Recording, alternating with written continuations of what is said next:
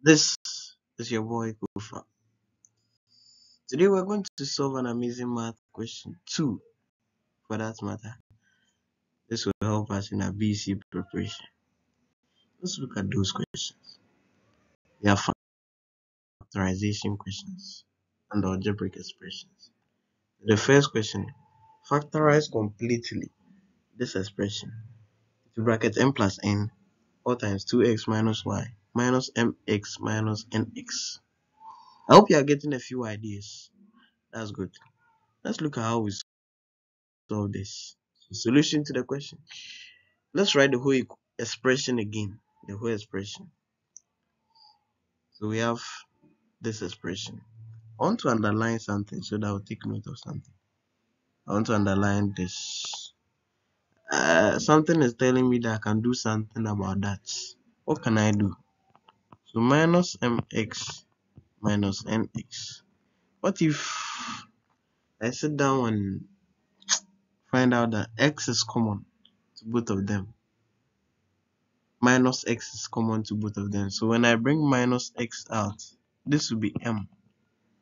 This will be what? Positive n. How is that possible? You know that negative x times m is the same as negative mx. Positive n times negative x. This time that you get a negative nx. So you get this expression back.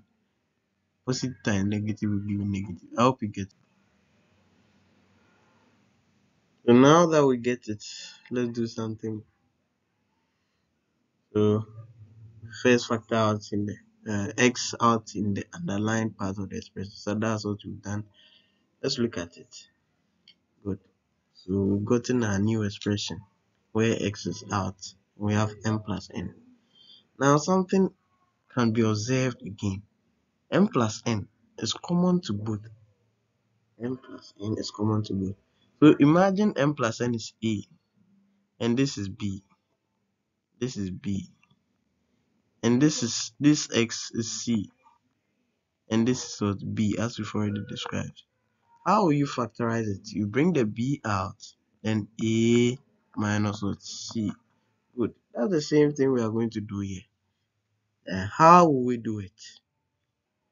Let's look at it. Good.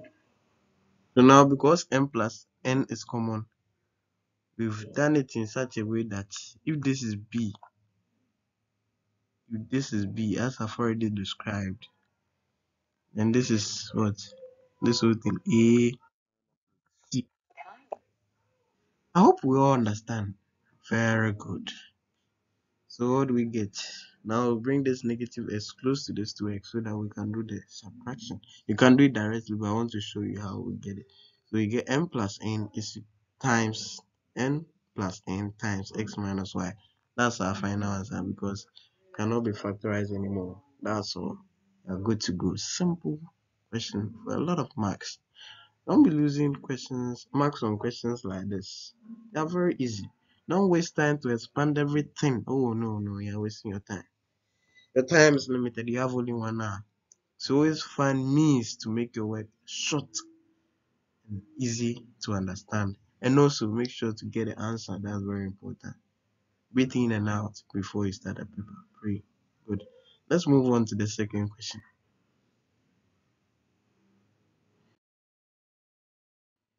Factorize completely the expression 81 minus all into brackets x minus 3 all squared. Let's look at how we solve this question too. I hope you are getting ideas for this one too. Very simple question. Let's look at it. So this is our expression.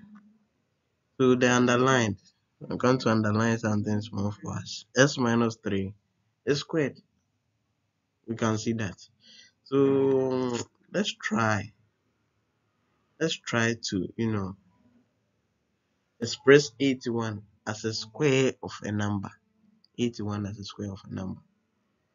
What will this help us do? Let's look at it. We are going there gradually.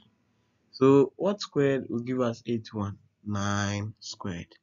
So 9 squared minus x minus 3 all squared is the same as 81 minus x minus 3 all squared.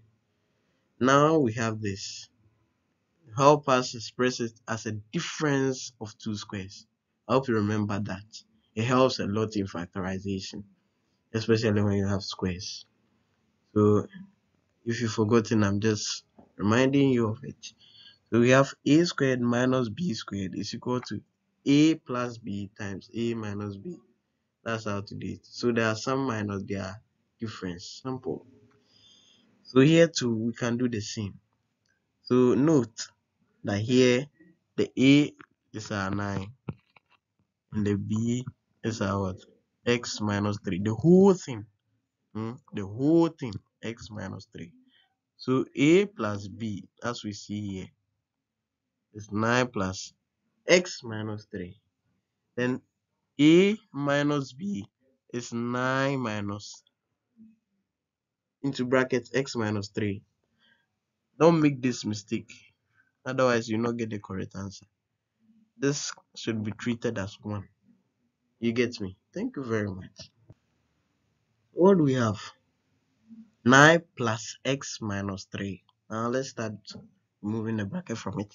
So 9 plus x minus 3 times 9 minus x plus 3. You know why it's plus 3? Nege. Oh, simple.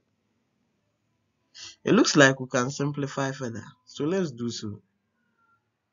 So 9 minus 3 plus x.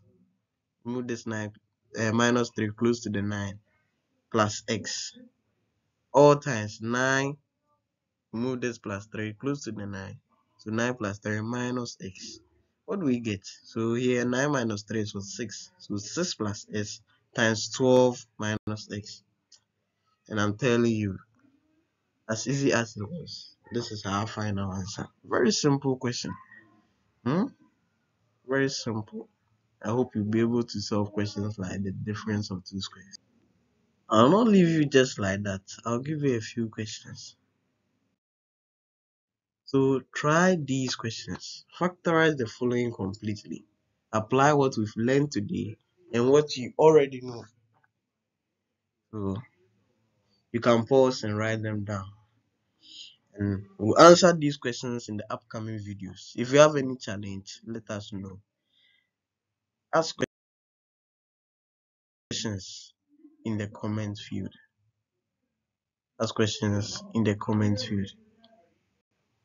Thank you. Goodbye. All the best in the BECE.